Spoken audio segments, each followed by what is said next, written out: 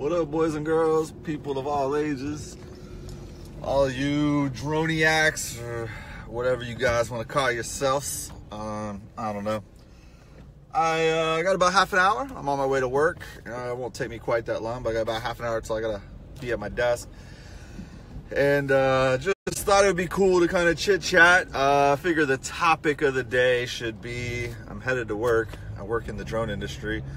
Lots of chatter these days. I'm always getting, questions and people asking like, hey, how did you, move from being a chef in a completely different industry into, now I've been working for almost 2.5 years, well, 2 years, it'll be 2 years in March, in the industry, at 2 different places. So, that coupled with, I think a lot of people these days are starting to question and ask, like, how are these, vloggers and these top FPV pilots in the freestyle game kind of starting to really make money? They're getting jobs, but they're also traveling and they're doing some things. Some people are questioning whether or not some of these guys are really as poor as they act like they are. And, I don't want to get into any of that. I mean, I think everyone has their own living comfortability and their own level of what they can and can't live off of. I mean, dude, I'm 35 years old, and between 21 and 27, me and my wife together lived off like $40,000 a year or less. So, that's 2 people surviving. I mean, it doesn't take much to survive if you want to just survive. And, you couple that with passions and stuff like that and a lot of work. I mean, a lot of time and effort that a lot of pilots and a lot of people put into what they're doing takes them away from needing a lot of random crazy stuff that I think a lot of people spend money on. So, as far as how people spend their money and how much money folks have, that's not what I'm really trying to get into here. I do think people should realize and recognize you can't tell another person, though, what their money is worth or what they are worth or any of that. So I think that's a question for other people, right? I mean, that's not something I need to talk about. But I think it's interesting that a lot of people want to be in the drone industry, and a lot of people think that it's very unattainable, or that people get lucky, or people only get jobs because they know the right people and because they are somebody. Well, one of those things is correct, knowing the right people, and that's a life lesson, people. Like, I grew up learning that it's not necessarily what you know, but who you know, right? I mean, yeah, you need to know what you need to know if you're really going to do a good job at something, but to kind of reach certain aspects in certain areas, it's most definitely who you know. And basically what that means is positioning yourself, right? Putting yourself always in a great position to find opportunity to then capitalize on. So, that's the game. The game isn't anything silly or anything, crazy or outlandish. It's, if you're passionate about something, if you really want to do something, you really like something, you don't have to drop everything and just go do it and hope and pray that you make it. What I did, and just to give you kind of my path, I knew when I started playing with this stuff that I really, really wanted to get into it. And this was, before FPV was really even anything. I mean, Sharpoo and those guys, and Trappy, obviously, and all these guys were still flying and doing FPV things, but it wasn't an industry as far as, sales and stuff like that wasn't very high. And entry levels and stuff like that were huge, high barrier entry levels. So, I knew, though, when I got into the bigger drone stuff, that like this wasn't just a game. This wasn't just toys. These were going to be, things that the future were going to be built off of. And in all reality, I mean, a lot of people saw this and said, hey, this is going to be something. So if I understand what this is now, and then when people start to do this later and need these things, they're going to need experts. They're going to need people that know what the heck they're doing. And sometimes an expert isn't just, someone who went to college and has a bunch of book knowledge. Sometimes experts and expert opinions come from just experience, influencers and people like that in social media, they become experts a lot of the times because they've seen so many products. They've touched so many different angles and areas of an industry or of a product or wherever. And so I think that that's what a lot of people miss is, I very quickly went through product after product after product after product, and I was posting video and content, and though it wasn't great content, like I was learning from everything that I did, and I pieced it all together in a way that when I was having conversations in these opportunities that I had presented myself to have, I knew what I was talking about. I presented information that people needed, that people found, hey, I didn't know that, and I was about to do this, and now I know. Thanks for saving me $200,000 and investing the wrong way, or whatever it is, right? I mean, that's just a random thing I'm saying, but you know, these are the opportunities that you have to present who you are, and what you do. And I've just always been who I am and what I am, whether it be in this industry or on camera, whatever this is, or whether it be just at the restaurant when I was slanging food on the grill.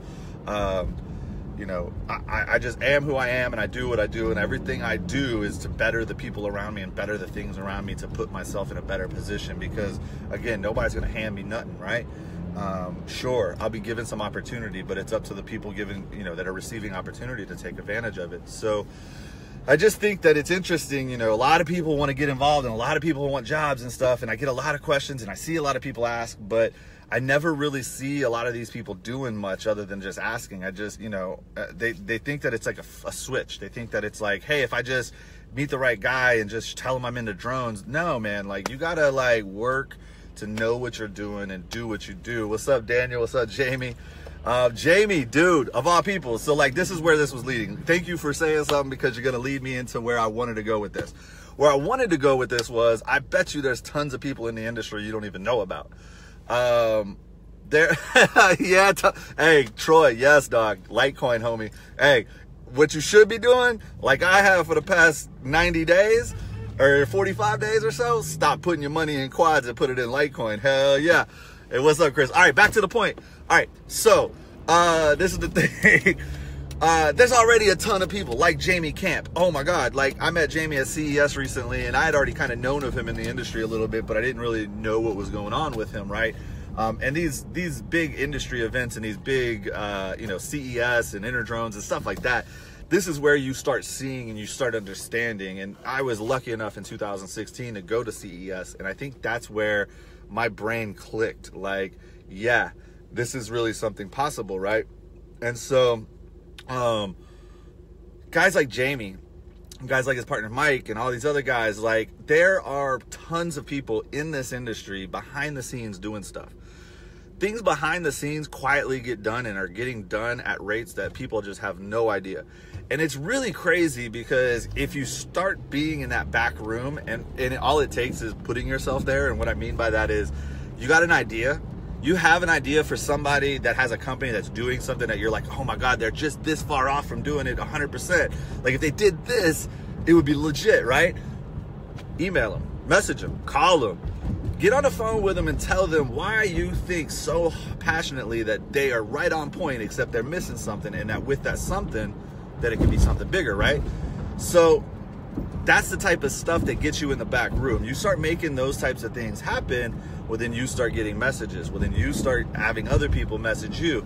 And what I do is I just connect dots. I mean, if I see anyone that needs help, that I know somebody else has the ability to help, and I don't mean just like fixing a quad. I mean like, these are people in the industry doing stuff. These are guys that I'm like, man, they got this hot new product, but wow, like they've got a great receiver, but they have no goggle or whatever, right? Like I'm like, man, I know a guy making a goggle. Let me hit that guy up and see if these two dudes want to work together. And then I just leave. Let them dudes do what they do. They make something happen to make something happen, right? But by doing those types of things, you'll find out that not everybody talks to everybody. There are tons of people in this industry doing things and making stuff happen that are so set on making their stuff happen that they don't have even the thought of going meet somebody else and talking to that other guy that might be able to actually put two products together and be a better product. And so that's where I think a lot of people, a lot of facilitators could find some positions and some opportunity to kind of make some things happen. And, you know, again, once you kind of start making one or two things happen, you start getting more messages or more calls, or people start, you know, asking for your opinion. And again, you position yourself to be someone that knows something, that can do something. And I think that's the biggest thing right now in an emerging market like this, and in an immature market, and something that's still, again, there's not people that are full-on experts about. So, you know, I don't know. I just wanted to kind of talk about it and just kind of explain, you know, that I think there's more than meets the eye when it comes to how do you get paid and how do you make a career of this. That being said, I mean, you know, there's drone jobs coming out though that you're going to need a degree for. And there's people about to start graduating college with degrees, and this whole industry expert thing is going to become people that went to school. So the biggest thing is get up off your butt and just make something happen. Do what you do. Chris, what's up, random? Yo, Chris, dog. Chris is a great example too. Another good example. Somebody that just, man, he just grinds. He won't let go. Dude's got positivity, got ideas, got stuff that helps people, that makes things happen. Has got a heart bigger than so many others. And, you know, sure, dude's been lumped. Dude's been beat up. Dude's been thrown aside and said, man, sorry, you can't do this right now. But guess what? Random's back. Deadban's back. He came back. If he could do it, man, come on. Get up off your butt. Do something. Boom, working together is where it's at. For real, Jamie. I called you Jesse all week at CES. Remember that shit? So no, Jamie, dog, you are correct. In fact, you're correct to a level so much bigger than FPV and all this stuff. You're so right for the drone industry, period. And I mean the consumer drone industry. I've been having this conversation at work all week that, you know, there's no way to play catch up in this industry overnight. There are people in these industries that have been doing this, that there's going to be pace setters and lead setters and the standards set by those folks. And there's no flip your switch overnight and get it done. We have to do it together. Like we talked about at CES, man. I need a camera guy to build me a great camera because DJI's got Hasselblad, man. I can't compete with Hasselblad. So, you know, stuff like that. I mean, it's so true, though. And honestly, Jamie, it's what I've been preaching, dude. I've been preaching that for almost 2 years now. These companies, these FPV, even the vendors and all the organizing, directing, and sanctioning bodies, multi-GPs, the Hydras, the whatevers, they got to get together. Because until they get together and make something cohesively work together and do it, like, present one product, that's what we're missing. We're missing that there's not one product, you know? It's what the ready to flies are all about. Everybody hates ready to flies, but the problem is, folks, we gotta have a low barrier entry point to have new users. New users aren't long-term money. New users are the first 30% of money. What 30% represents is a constant 30% of new user. We gotta turn those new users into long-time users. Now that's how you make money long-term. But you got to get the people in the door. And to get the people in the door, we got to have a product, a unified, solid product that's not just this guy's ready to fly. Everybody's ready to fly, can go fly together, can fly at the same, you know what I mean? Not a spec, just a standard VTX, a standard receiver, a standard everything. There has to be standards. And until these guys get together and do that, honestly, they're going to keep fighting each other. So, you know, another question I saw today posed was, why are other RC hobbies more expensive? Well, you know why? Because we kind of broke these guys here in RC. We actually forced the vendors in FPV to kill themselves, to not make money, to have to hustle every little cent they can get, because we're so picky and we're so bitchy about it's got to be the cheapest. I can get it cheaper in 30 days over there. Fuck it, go get it, man. What these vendors need to do, jack up them prices back up. Not a lot, but make them some money. Because if they're not making money, guys, they're gonna disappear. You think these cats want to do this like for the rest of their life? You think Pyro Flip and Surge and them cats want to just hustle packages up? Hell no. He wants to go enjoy Doma and watch him fly and go fly with him. Come on, man. We got to get this stuff going. We got to remember that together it works, apart it doesn't. But that's not what this was about. Again, this is about getting yourself some opportunities.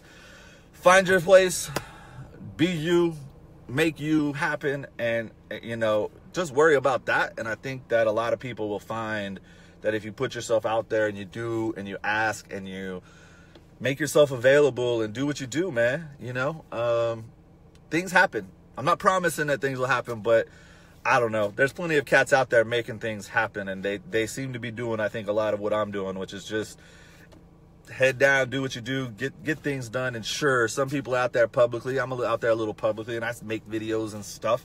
People think that I do this because I'm showing off. I'm not at all. I really don't have much time for this type of stuff anymore. It's why my content has suffered, but I still want to do it because I still genuinely believe that if 1, 2, 3, 4, 5 people out there hear this and say, hey, you know, I can do that too, maybe I should do that, then hey, maybe you're the next dude to make something that is better than what we got today. And that's awesome. And that's all we should all want. Random, awesome dude. Yep, you're welcome, brother. Like I said, I ain't never gonna lie to you or nobody. We've had this talk. You're a solid dude, man. Again, everybody takes their lumps, everybody gets beat up and has mistakes. I never ever thought that you were anything other than great. So keep that shit up. Awesome project. Sounds like you're working on, help a lot of people. Stay tuned. Sounds like you're doing something where you're gonna favor for favor. So fly safe, fly smart, just fly. I'm at work. It only took 15 minutes to get here. I got to get in. All right. Peace.